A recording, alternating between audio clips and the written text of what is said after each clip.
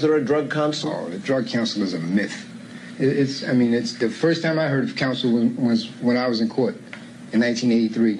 And he's putting people behind bars, helping to make cases for the feds. There is no justice in terms of that.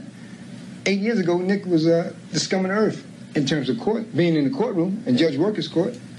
And then 3 years ago, he became Robin Hood because he was telling.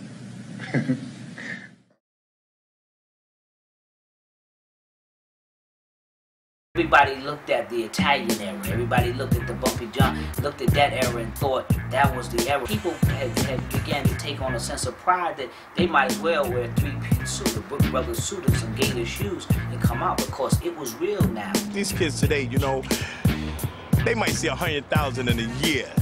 Back there, they were seeing 400,000 in an hour. Back then, we shared the wealth. You had never seen this kind of money coming into art. We're talking about $50,000, $60,000 a day in one block. And we're talking in a small block.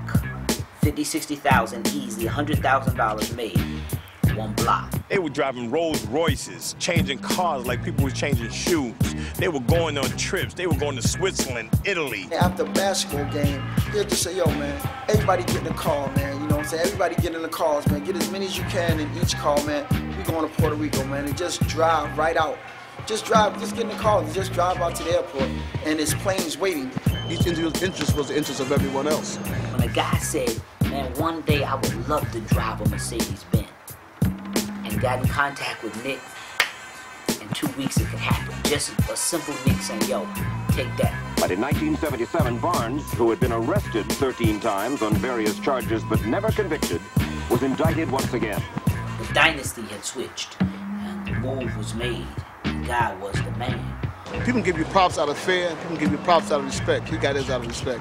He went from selling jeans out of a van in 18th Park, man, to listen on top of the world. The guy bought the Apollo Theater. He saw his dream come true, where he took over the Apollo Theater, fixed it up, and he wanted to open it with me, and we opened it, and here was the success. How many niggas buy the Apollo Theater, man? Let's be for real, man. I mean, we talk about a monument. We talk about a landmark.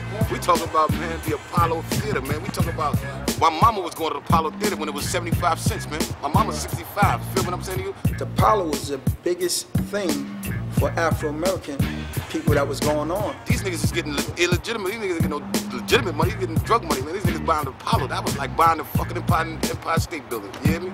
People came from everywhere, not just for the night, the entertainment of Stevie Wonder, not just the fact that Teddy P was going to be there. No, not just because of that, but the fact is they might happen to get a chance to get a picture with this kid named Guy Fisher.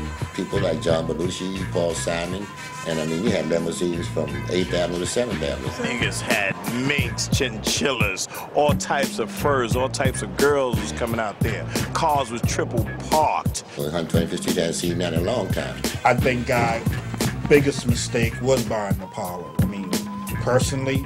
Everything was fine with the Apollo Theater until NBC, National Broadcasting Company, wanted to televise Amateur Night again from the Apollo Theater on the Saturday night. And they gave them this big contract, whatever it was in terms of money and for how many amount of years. And you know, when corporations start getting into doing that, they look a little deeper at what's involved, who's involved. And somebody picked up the name Guy Fisher and said, well, this is the same guy that's supposed to be hooked up with Nicky Barnes and this whole drug thing. And I think from that point on, people got suspicious. Black man wants to go to Africa, white man's going to the moon. I'm going to stay in Harlem with the Puerto Ricans and have me some fun. Seriously, Red. What you said, seriously, Red.